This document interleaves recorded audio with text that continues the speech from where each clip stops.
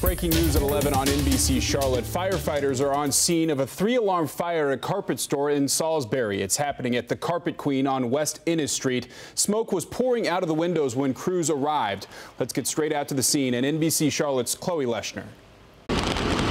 Luckily, no one was inside the Carpet Queen store here on Innis Street when the fire broke out. The Salisbury Police Department had to call in backup to help put it out. Take a look. At this point, they are just putting out some hot spots. It's not clear how this started yet. The department will be talking to the owner of the store as the investigation begins. Surprisingly, not a ton of carpet inside, just a few rolls stacked up. But by the time firefighters got here, the roof was compromised. The trucks got on the scene. We laid our supply lines. We were able to get in and see that the roof was already very compromised.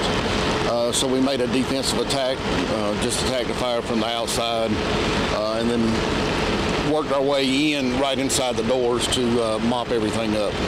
The rain not really helping or hurting the situation, just more of an annoyance for firefighters.